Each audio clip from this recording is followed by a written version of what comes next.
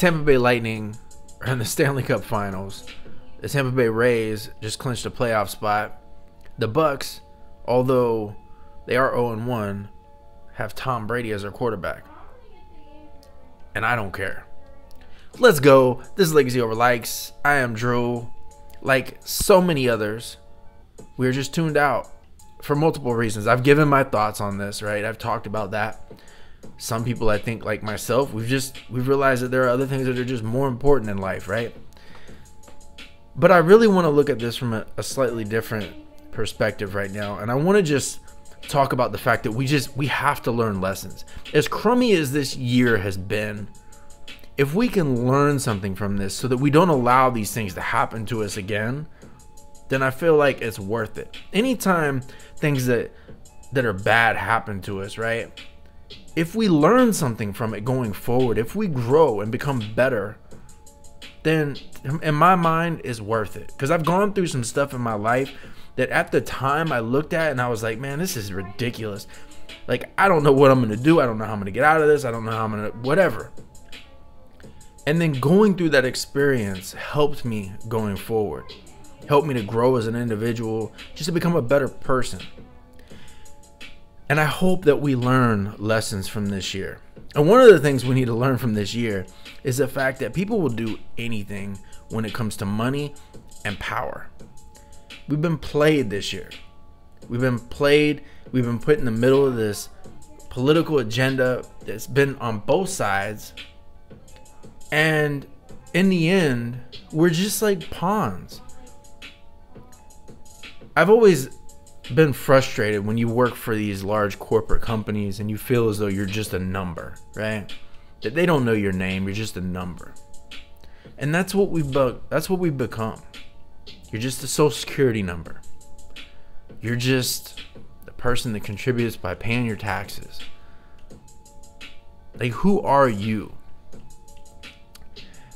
And when I look at the NFL, the NBA, Major League Baseball, they're all going to, at some point, they're going to realize, wow, we pandered to the wrong group of people.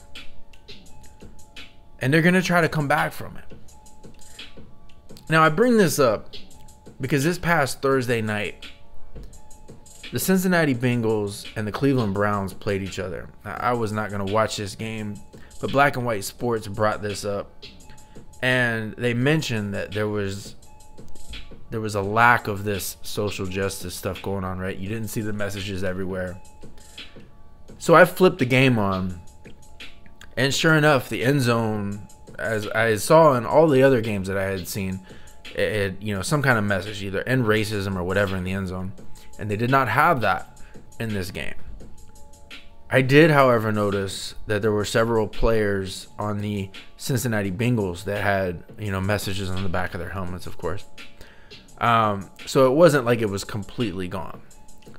But it was noticeable. And I think that we will see this trend just continue on. My last video that I just put up, two of the Steelers players who refused to put Antoine Rose, that name on the back of the helmet, because the guy is clearly not someone we should be like celebrating as some, innocent bystander who was gunned down by the cops. But we're going to see more and more people wake up, right? More and more people are going to realize. It's like one of those things. Like, you're going to see, 2022, 2023 is going to roll around, and we're going to have, like, a documentary come out and tell us how we were all duped by so many things this year, right? That's just how it is. And people are going to wake up. These leagues are going to wake up. They're going to realize they're losing a ton of money, and they're going to try to backtrack. They're going to try to come back and win us all over. And we've got to understand, they're not being real. They've never been real. They've never cared about the black community. Do you really think for 1 second that Roger Goodell, that he just had this huge change of heart? That now all of a sudden, kneeling, now this is something that's a big deal for him? Like, so many things have changed in the last 4 years. I mean, race relations during the Obama administration got worse than, maybe at any point in my entire life. Which is crazy to think that it got worse under a black president than it did at any point in my entire life. but it did. And I see these people, you know, you see the CEOs of like Nike coming out, you know, like, really? Like, Nike, you really, like, you care? Like, this company is worth a ridiculous amount of money, making its shoes in, you know, Chinese sweatshops,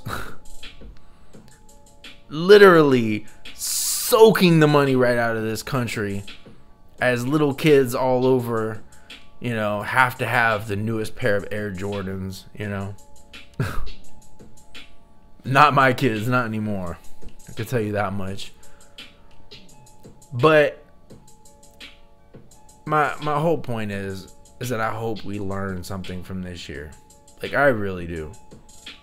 I would just hate to see us, you know, 3 years, 5 years from now, doing the same thing over and over again. It's just, you know, the old saying, history repeats itself. It's bound to happen, but man, I hope these leagues, I don't wish negative on anything or anybody. It's just not my style, but I certainly wouldn't lose any sleep over these sports leagues absolutely crumbling and falling apart. So that's about all I got. I'm going to keep grinding. I'm going to keep moving forward. I will always trust the process. And I will talk to y'all later. I am out.